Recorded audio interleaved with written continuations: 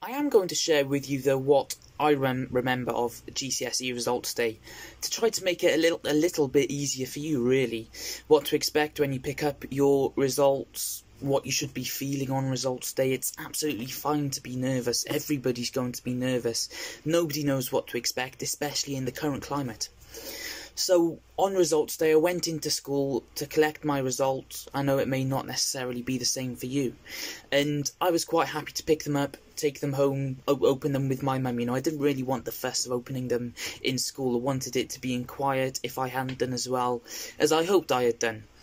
But the teachers were keen to see me open the envelope there and then. They wanted a genuine reaction to my results that they could catch on camera. So, your teachers know your results the day before you do, so they'll have prepared support for you, you know, advice on where you're going, congratulations if they're in order as well. So you know, they know how well their students have done. So if you are in need of support on results day, your teachers are definitely the best place to go, in my opinion anyway. I opened my results at school, and eventually, you know, it was amazing. It was the most amazing feeling that I'd had to date then. It was like a weight had been lifted off my shoulders. The relief was there, all that nervousness, you know, I wasn't anxious anymore. I was back to being my old self. I opened my results, and I will sound like one of those annoying people I mentioned before now, who have always got A stars, because I got 2 A stars, 6 A's, 2 B's and a C. And, you know, I had tried really, really hard. You know, I had worked hard, I had revised, and it paid off, essentially. I'd passed every single subject and every single exam I took. The first thing I did then was phone my mum, told her to get to the school. Miraculously, I had aced it. And I say miraculously because even though I had worked hard, there was lots going on at the time. I suppose I was getting my first flavour of what real life was like. My grandfather had passed away from cancer during the middle of the series, and at the end of the series I was gearing up to participate in a world record attempt that I hoped he'd be there to watch, and unfortunately, you know, I was under the knowledge now that I'd be doing it in his memory rather than him watching on the sidelines of me break this world record for the world's longest ever football match.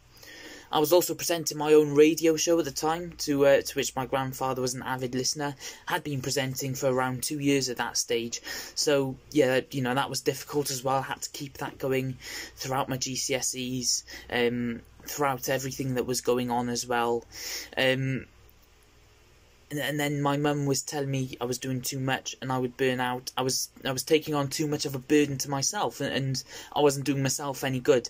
And I look back now and I think probably they were right, but at the same time, I'm not sure whether I would have achieved what I had achieved if I hadn't have taken on so much. Anyway, it turned out to be one of the happiest days of my life. I got full marks in that Welsh exam I opted to take, against the advice of the examiner, the exams officer at school, on the day that my grandfather actually passed away.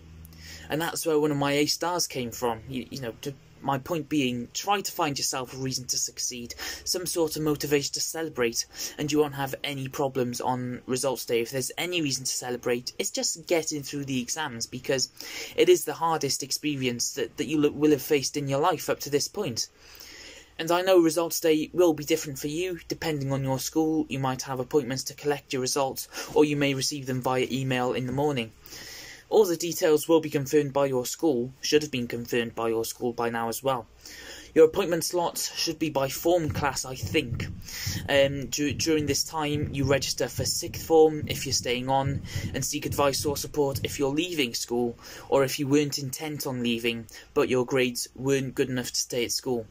A lot less faff, if you ask me. I think, you know, we hear about second waves of coronavirus in particular.